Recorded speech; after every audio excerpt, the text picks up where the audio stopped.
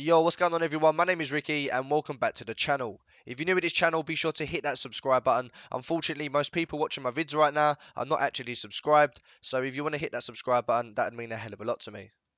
So in today's video, I'm going to show you how to get even more performance on Fortnite and how you can make it run a slight bit better. In my last video, I showed you the main thing that you can do, and I'm also going to re-show you that in this video. But I also said that there's a couple of other things that are not fake that actually work. Unfortunately, most things on YouTube are fake. So all you want to do to start this off with is come down in here and type in run, and then obviously search that, and then a little box is going to come up here. Now all you need to do is type in %app data % with no spaces as I do on screen. And then once you've done that, there's going to be a little button at the top here that says app data, and then all you're going to want to do is click on local. And then once you're on here, find Fortnite game. And then once you've done that, guys, there's only one option here, just click saved. And then the next one you're going to click on is config. And then you're going to click on Windows client, and then there's going to be a setting in here called game user settings. Now before you click on this one, right click it, guys, and untick this box here. If it's already unticked, then it's fine, but make sure you untick the read only box, and then you can go on and open up this file. Now in this file you'll see something called FPS. Now all you need to do is go on Fortnite, play a few games and have a look at your FPS and see what number it rarely drops below, even if that's 40, guys.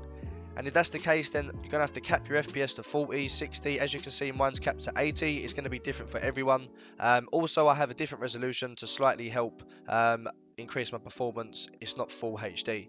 So once you've done that, then click save. Make sure you click save a couple of times just to make sure. And then come out of there and then right click on it again. Click properties and make sure that you re-click the read only box and then click apply and then OK.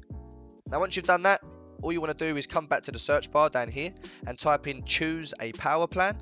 And then once you've done this, guys, there's going to be a few different things that you can click. Now most of you won't see the ultimate performance one like I have here. That's because I did like a secret unlock thing to get it, but unfortunately it doesn't really do anything else, guys. If anything, it makes it worse. So all you want to do is click the high performance one, guys, and that's going to literally give you a lot more power going into your all your parts and stuff in your PC, and it's going to make it run a slight bit better. Now once you've done that, obviously click apply and then come out of there and then go onto Google, guys, and then you're going to want to type in timer resolution download. I'll leave the link in the description if you're too lazy, but all you want to do is download this, guys. It's a very small program. I promise you it's no viruses or nothing like that. It just reduces your input lag on Fortnite, guys. So that's obviously a big thing, and it's going to help you not lag. It's definitely going to help all your graphics and stuff load in. Unfortunately, on my last video, I did see a few people saying that my graphics are still not loading in. So I'm hoping that this is helping you out. If it does, then be sure to leave a like and a comment on the video. But as you can see here, once you've downloaded it, all you want to do is open it in WinRAR. I'll also leave a link to WinRAR in the description if you don't if you haven't downloaded that. But open it up in WinRAR and then drag it out onto your desktop, and then you're going to get like a little logo here, and then just click on it, guys, and then you want to click maximum, and then it's going to make it, I think it will say like 499 or something like that. But unfortunately you do need to leave this program running, so do not click off it whatsoever. Just minimize it in the background. Now there's also one more thing that you can do that I also mentioned in my last video, but I didn't show you how to do it. Now this is going to help the game dramatically. Literally, I would say this is the second most important thing other than capping your FPS to the right number to actually get a lot better performance on the game. So all you want to do is load up Fortnite, guys. The game must be loaded up first, and then you're going to want to open your task manager. Now you might have to bear with me here because unfortunately my Fortnite does take a while to actually load because I do have a bad PC, unfortunately.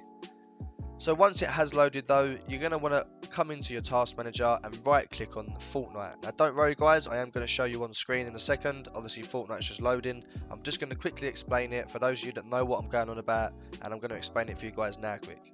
So all you want to do is you'll see Fortnite in your task manager, and then all you want to do there is just right click on it and then click go to details, and then you want to right click again on the main Fortnite game, and then it will say set priority. And then once you've done that, it will say high priority.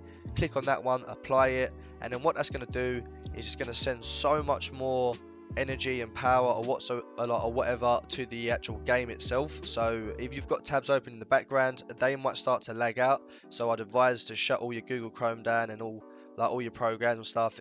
What this does is it literally sends all the power into the game. So yeah, unfortunately I have a little bit of a black screen here because not a black screen, but a black bit on the right hand side because I have a different resolution in the game.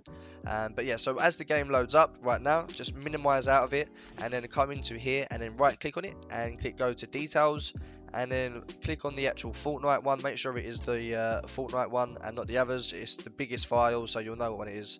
And then just click change priority and then put it to higher performance. And then once you've done that, guys, you are ready, and there's literally nothing else you can do other than buy a new PC to get a higher performance. If I've helped you in any way, like the video, guys, subscribe, and I'll see you in the next one. Peace.